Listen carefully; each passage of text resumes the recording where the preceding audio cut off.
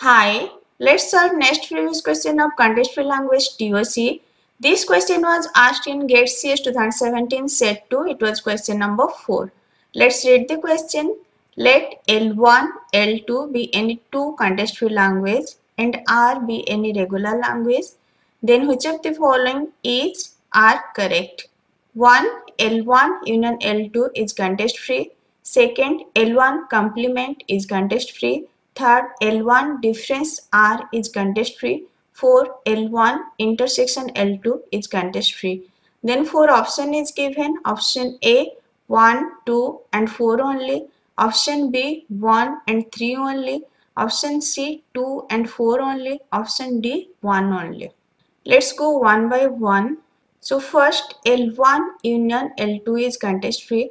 Context free language is closed under union. That's why L1 union L2 is context free is correct. Next second L1 complement is context free. L1 is a context free language and context free language is not closed under complement.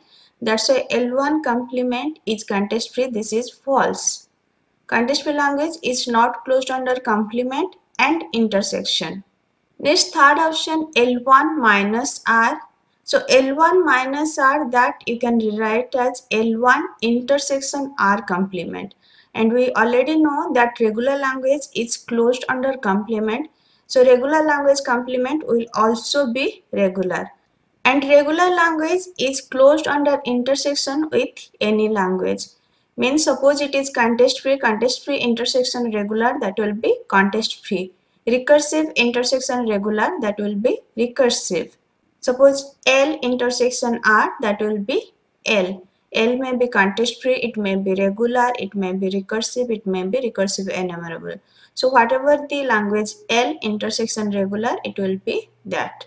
So L1 minus R, that is also context free, as L1 is context free, and L1 minus R that you can rewrite as L1 intersection R complement, and intersection with regular language, that will be context free. So this is true. You just remember this, regular language is closed under intersection with any language. Context free intersection regular, that is context free, but context free intersection context free is not context free. Next option 4 L1 intersection L2. L1 is context free, L2 is context free, and both context free language intersection is not context free. That's why it is false. Context free language is not closed under intersection, so this is incorrect. Now which option are correct? Option 1 is correct and option 3 is correct. So 1, 3, it is present in option B. Answer will be B, 1 and 3 only. There are lots of questions asked from closure property. Just remember closure property, you can easily solve this type of question. Thank you.